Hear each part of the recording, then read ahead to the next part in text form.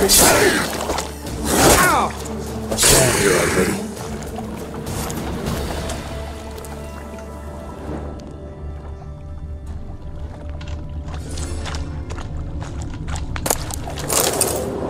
Well, I got a pipe at least.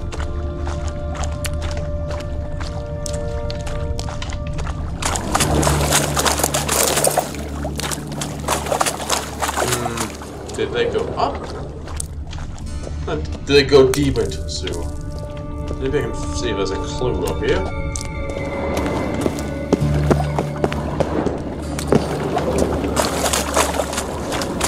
Well, that hole in the stairs will certainly make things inconvenient.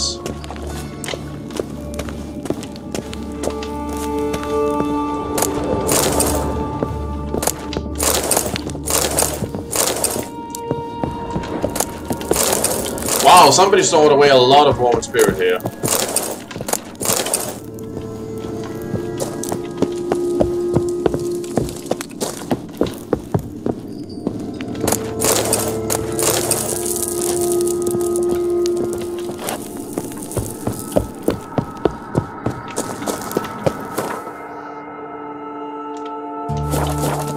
Wait, investigate the side of the break-in.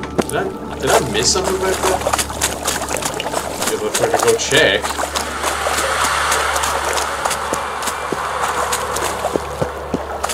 Huh. I was a busy investigator, didn't notice. Yeah, I guess I did. Apparently missed something.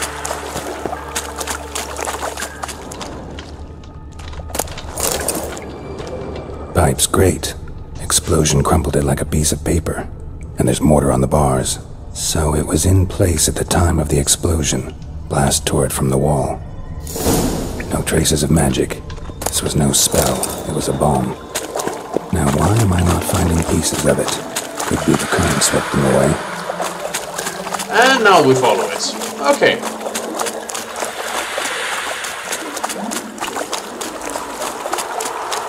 And that definitely makes close.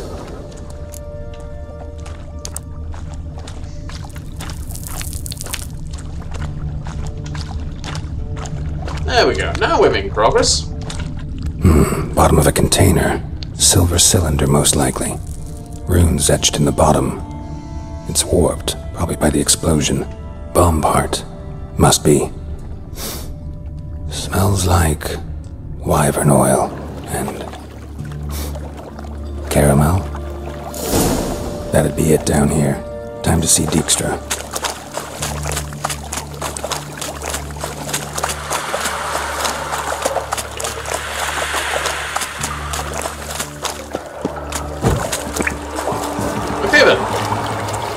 Well, things got a bit jumbled, but all in all, we've done a good job, I think. Hello. Wait there. There we go.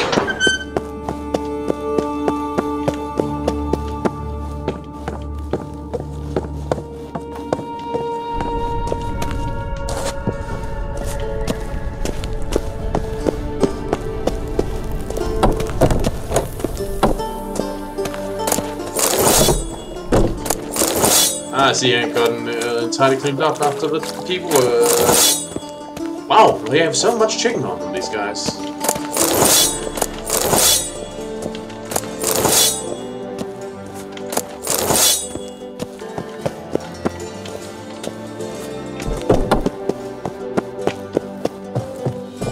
Hello. Got a minute? I do. What do you want? I've done an investigation. Done. Examined every nook of the sewers near your vault. Well, learn anything?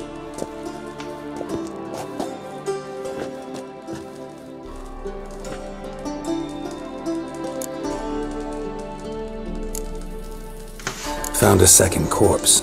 One of the thieves. Threw up the antidote just like your man Fonz. A beautiful death. Anything on the body? Not much.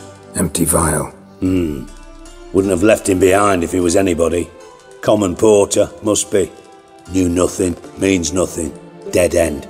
Literally. Anyway, I also found part of the bomb. Okay, that looked kind of funky. funky. A bomb blew the wall open. Look. Bottom of a silver cylinder, probably. Covered in runes. Interesting. Any idea what it contained? Recognized some ingredients by their scent. Wyvern oil and sugar. Sugar? Geralt, I'm in no mood for jests. Why do we keep saying that to each other? Nor am I. Just saying what I found. Bomb contained sugar. Let's think. Sugar would react violently with sulfuric acid, but not so violently to cause an explosion. Didn't know you were versed in alchemy. Dabbled in it a bit while at Oxenford Academy. But this is no time to reminisce. You're to find my treasure, not write my biography. Know anything else about this bomb? Anything at all? Bomb went off inside a drainage pipe embedded in the vault wall. But the grate at the end of the pipe was in place when the blast happened, meaning... The bomb must have found its way into the pipe from inside the bathhouse. Exactly. Might have gone something like this. Perpetrator started emptying one of the pools, then dropped the bomb down the drain. The bomb flowed down with a runoff, came to rest on the grate, and, to quote Bart, big boom.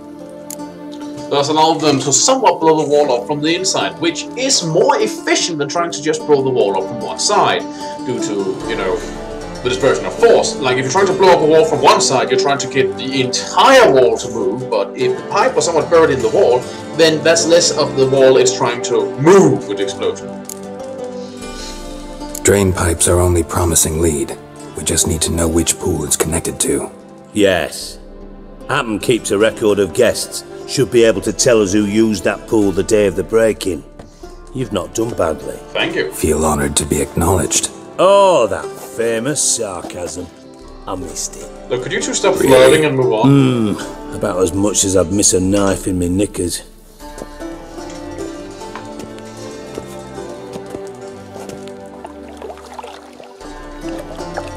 Alright. You inspect the pools on the right, I'll take the ones on the left. Holler if you find anything.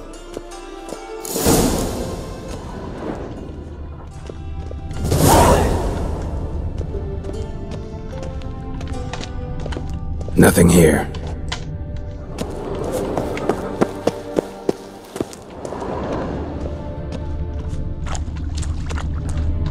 Something floating on the surface.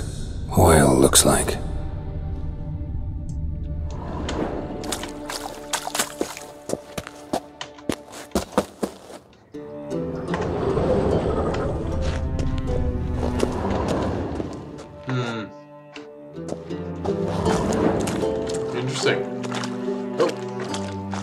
Silver lid. Matches the cylinder bottom I found in the sewer. Dijkstra, come here.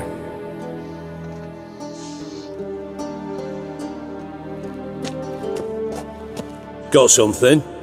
Yeah, bomb part. Happen. Drain pool 4 and bring me the guest book. Chop chop.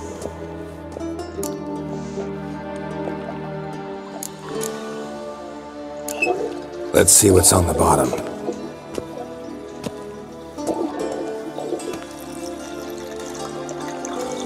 Grate's been removed from the drain, meaning they flushed the bomb down here. Happen. Who used this pool the day of the break-in? Let me see. Bertold Heinz, town councilman, Josef Schweik, brewer, and Margrave Henkel. Henkel? That's impossible. Why is that impossible? Impossible? Why? Old coot's been eating dirt since last winter. Couldn't have been here the day of the break-in. He's dead? I've not heard. Not surprising. The Honourable Margrave croaked in a brothel, decked out in leather lingerie, so the family held a hush-hush funeral. But I have my sources. Ah. Yeah, I saw him that fateful day, Mr. Reuven. I'm certain of it. Did you speak to him? Get a good look at him? No. He merely passed by on the way in. So you didn't see Henkel, you saw an impersonator. Think for once. They scooped out your balls, not your brain. And you, Geralt, start looking into this. Fine. Where should I start? Henkel's home. Derelict townhouse south of the main square. You might happen on some trace of this scoundrel we're looking for there. Well, off with you. Yes, I'm going. Please, don't have a fit.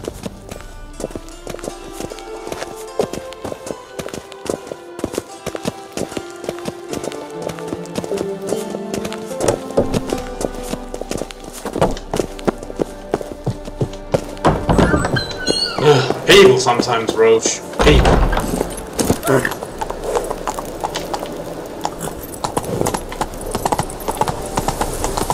And now it's started to rain. Lovely. Whoop.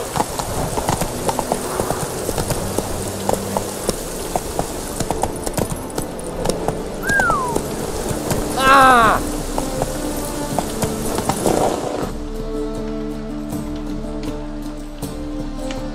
Sorry, it's a bit awkward here. Whoa! What a dump. Looks more like a beggar's hovel than a Margrave's townhouse.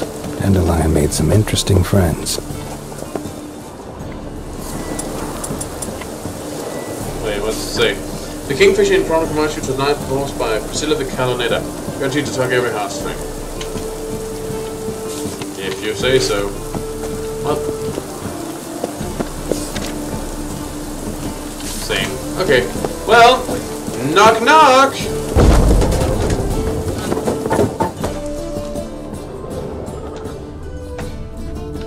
Footprints.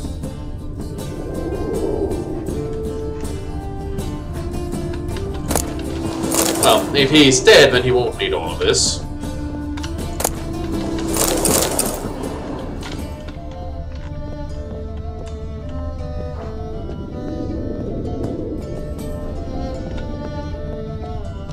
Silver cylinder. Bottom looks like what I found in the sewer.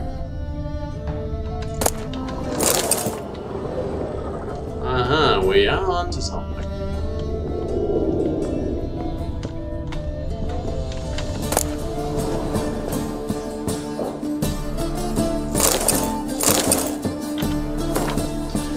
Human life requires three things for sustenance: food, drink, and gossip. It was no wonder that no matter where I traveled, be it icebound Purvis or evergreen Toysand, everyone asked me about the passions that bind Geralt and the sorcerer Yennefer Vengerberg. As a man of both caution and discreet, I refused to betray the secrets, with one important exception.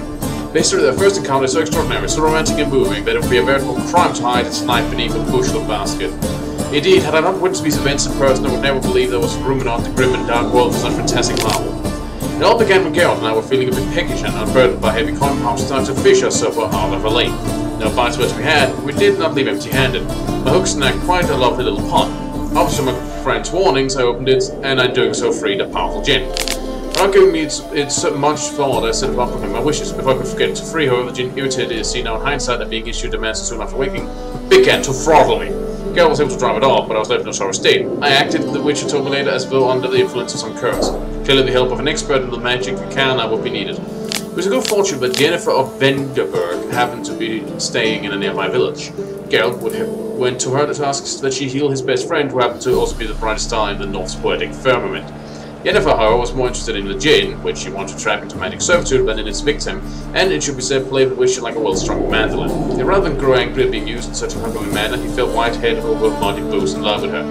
What happened then? Well, I won't repeat details, so as to say that Yennefer's plans hardly delighted the gin, and without his cooperation she proved unable to tame it.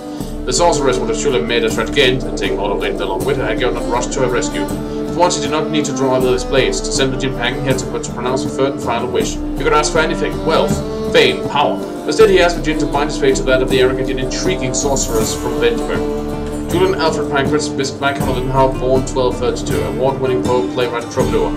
Frequent performer at the courts of Needemar, Vismir, Venslor, and many other nobles and notables. Alumnus of Oxenford Academy. All these contracts.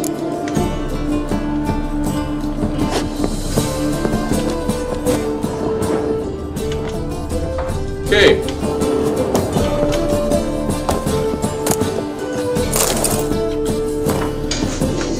The land of Velen, located in the western Temeria with its capital in Gorse, Velen, is one of the poorest provinces in the kingdom. Its territory encompasses the island of Thanet, home to the famous Magic Academy, which, along with Gorse Velen, constitutes the commercial and developmental mainspring of the entire province. Velen is a stop on the Novigrad trade route running through Sidaris, Bergen, Brugg, Sintra, and other Shameful realms.